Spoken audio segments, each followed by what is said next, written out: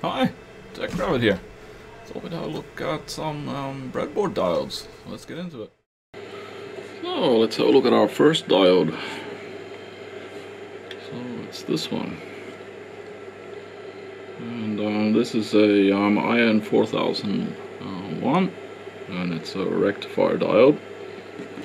What's pretty much common to all diodes is that it passes the current only in one direction. And this is the negative side and that is the positive side, and you can see that from the marking that it has here. It's like a band which shows the direction towards negative. And all diodes also have these properties of that when you have the voltage in reverse, then they can only handle a specific amount of that voltage without breaking down.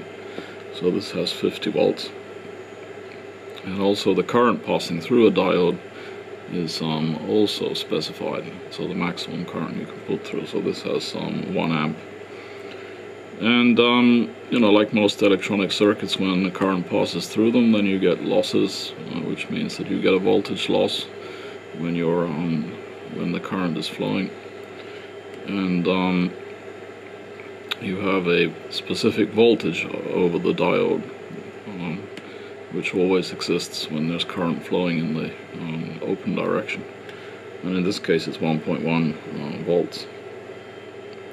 Now this diode also, it's considered rather slow, so diodes have a categorization also based on their performance.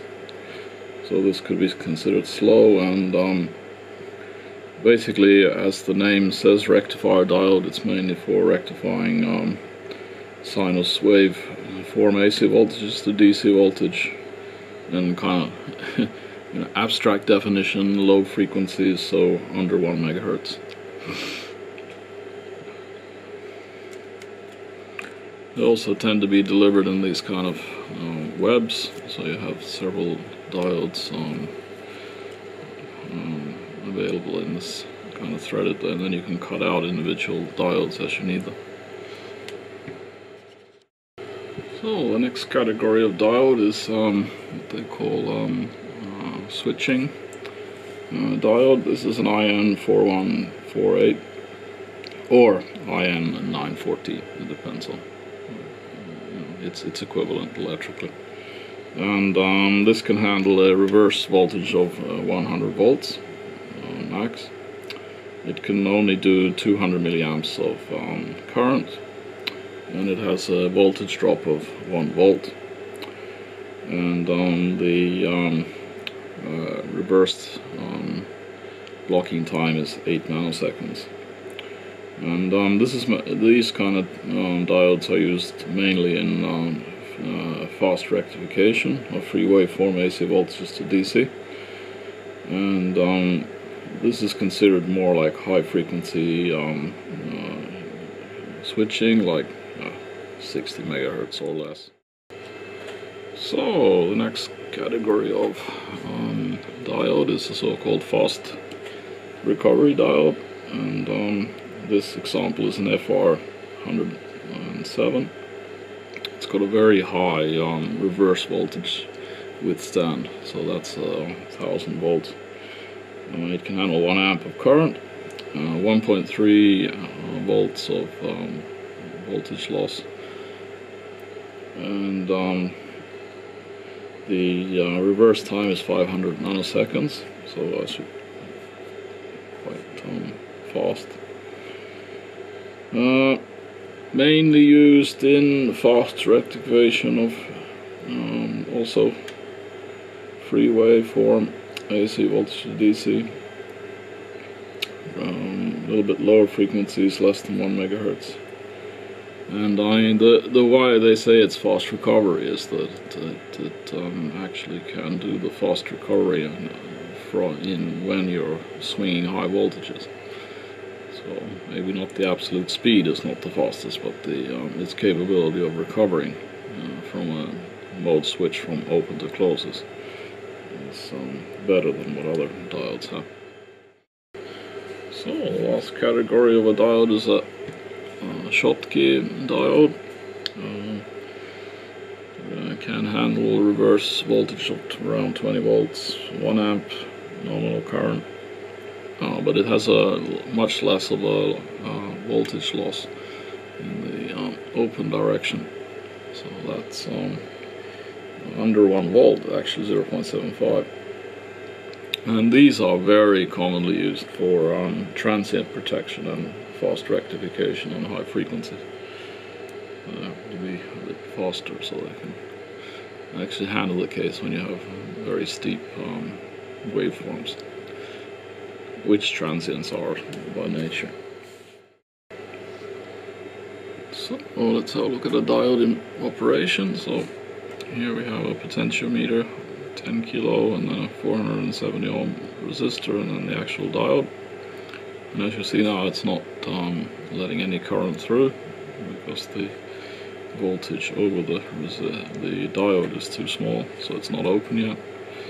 But if we decrease the resistance, then the voltage goes up over the diode until it hits the level where it's going to start operating.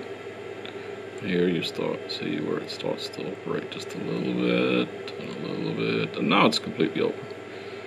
So you see there's a little bit of a voltage range where it's, you know, starting to open, but it's not really open.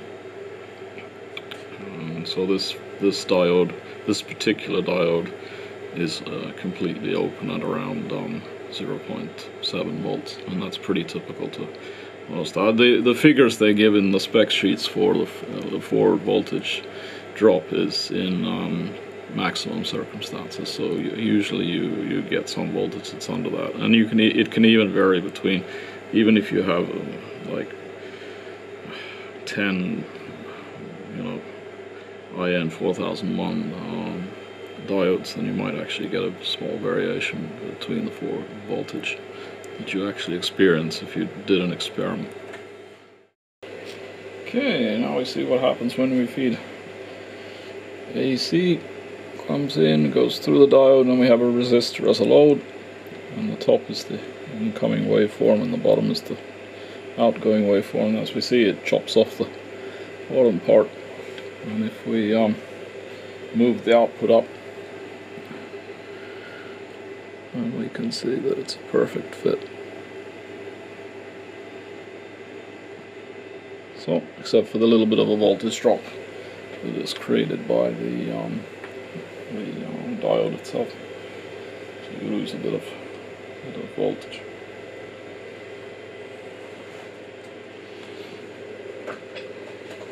And of course, this is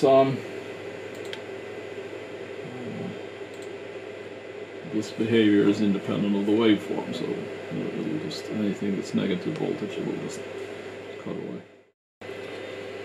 So let's hit the diode with 1 megahertz, which I was talking about them that this diode can't really handle, and here we actually see what happens then, because the signal is so fast coming down slope that it actually gets to sneak through the negative voltage quite a bit before the diode actually says, oh no, I need to close, and then it's trying desperately to close before the next phase starts.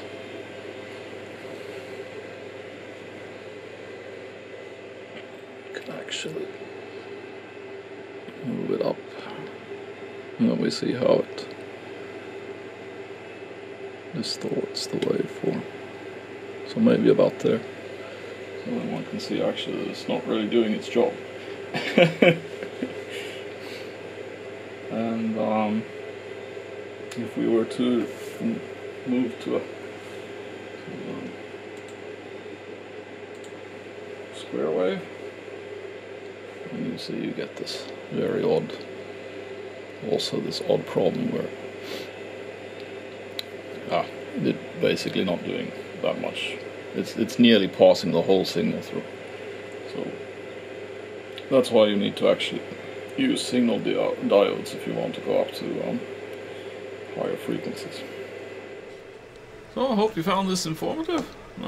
Please consider subscribing. Hit the like button. Merch is available, or if you'd just like to buy me some coffee, the links are in the comments. And see you in the next one.